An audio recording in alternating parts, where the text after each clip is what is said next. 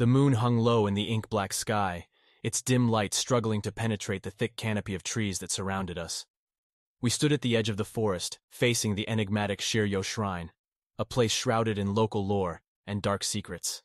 My heart raced with a mixture of excitement and fear as I led my friends towards the eerie structure. "You guys don't really believe all those ghost stories, do you?" I asked, trying to sound confident despite the unease creeping up my spine. Taro, the skeptic of our group, shrugged dismissively. "It's all just superstition and local legends, Yuki. There's no such thing as vengeful spirits." Aya, the brave one, added with a chuckle. "Exactly.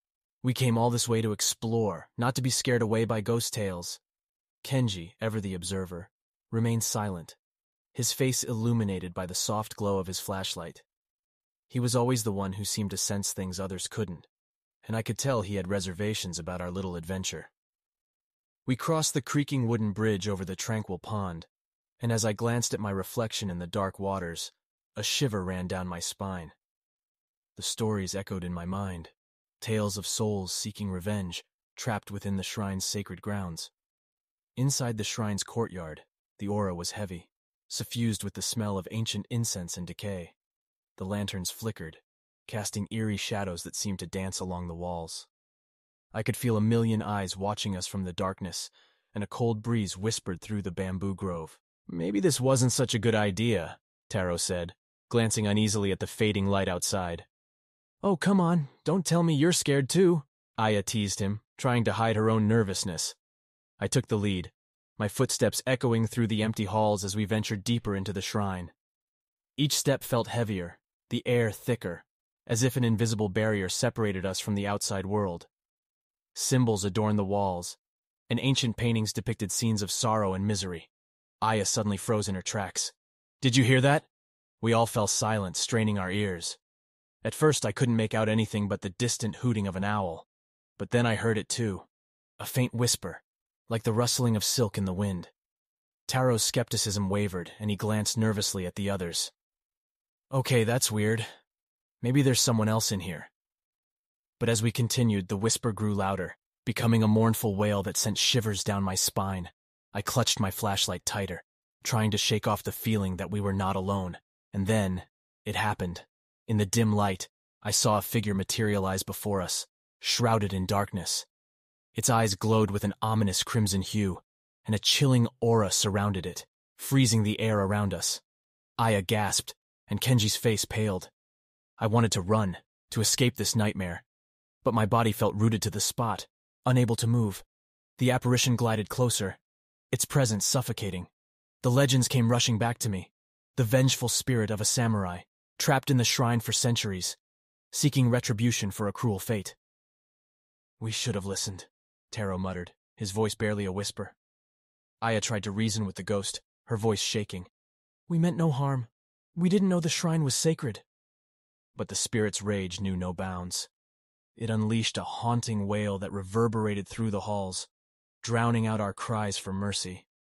I felt tears welling up in my eyes, not knowing if we would ever leave this place.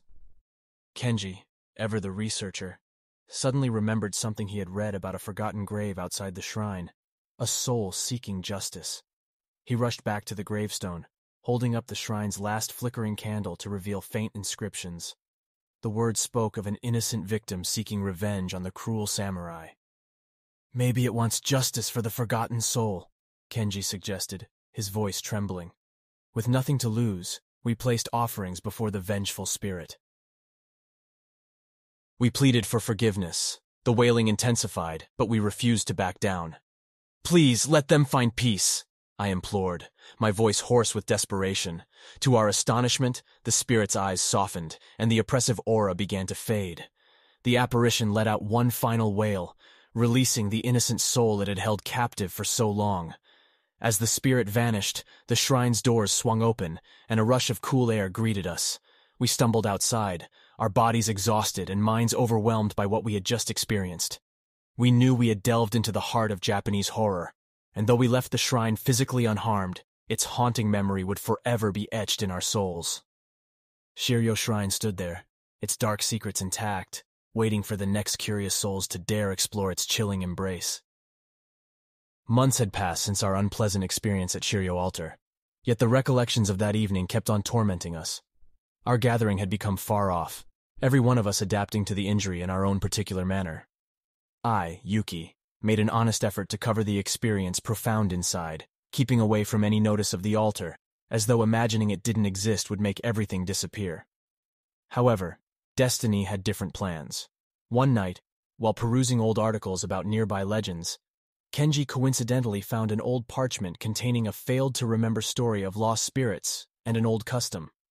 It discussed a method for breaking the revile that bound spirits to Shiryo holy place.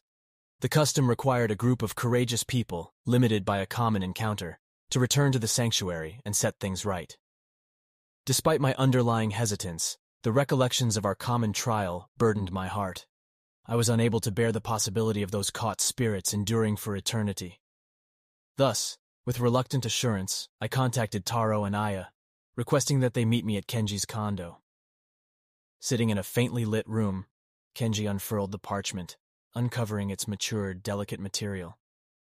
As per this, in the event that we can find and return the lost artifact that once had a place with the samurai, we could possibly free the spirits.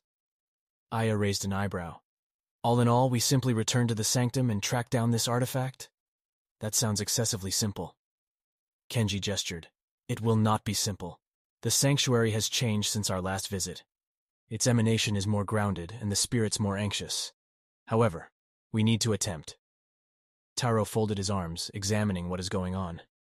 Okay, I'm in. We should try it out.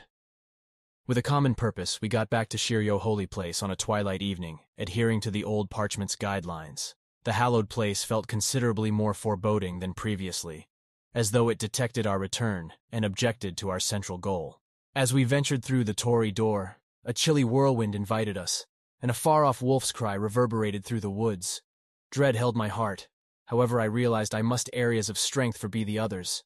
The place of worship's patio felt like an extraordinary domain, washed in a frightful shine. We continued carefully, our electric lamps uncovering images that appeared to wake up in the dim light. Yet again with fear we entered the principal corridor, and as we ventured inside, the entryway shut behind us, fixing our destiny. The air developed thick with pressure, and shadows moved on the walls. We really want to track down the artifact, Taro said, still up in the air. However, I could detect his hidden trepidation. We split up to look through the holy place's chambers, each step repeating like a frightful reverberation of our past. The altar appeared to wake up, its very walls murmuring insider facts of neglected distress. In a faintly lit chamber, Kenji found a secret compartment underneath a rotted wood plank. Inside lay an old katana, its edge enhanced with exquisite inscriptions. A sensation of association washed over me as I looked at the artifact, as though it held a piece of the samurai's grievous story. As we assembled around, the room became colder, and a forlorn cry reverberated through the lobbies. Yet again the vindictive soul appeared before us, its red eyes focused on the katana in Kenji's grasp. "Is that what you look for?" I asked the soul, my voice shuddering. The vindictive phantom transmitted a troubled cry, and out of nowhere, it turned out to be clear. The soul was the samurai, looking for his lost belonging to discover a genuine sense of harmony in life following death. "We tracked down it," Kenji expressed, holding out the katana. "Take it. May it award you the rest you look for." The soul's eyes relaxed, and briefly, we saw a flicker of appreciation. The katana vanished from Kenji's hands, and the sanctum's abusive emanation started to lift. As the soul evaporated into the evening, we felt a feeling of conclusion, as though we had at last fixed something. Yet again the place of worship's entryways opened up, and we ventured outside, liberated from its malicious handle. As we left Shiryo Sanctuary, I felt a recently discovered association with my companions. We had overcome our apprehensions together, faced the obscurity that spooky us, and in doing as such, we had fashioned a solid bond. However the sanctuary's revile had been lifted, its insider facts stayed covered inside its antiquated walls, trusting that the following inquisitive spirits will meander into its spooky hug. However, we wouldn't be those spirits, for we had confronted the detestations of the past and arose more grounded, with a mutual perspective of the force of companionship and the reverberations of the failed to remember that wait in the shadows.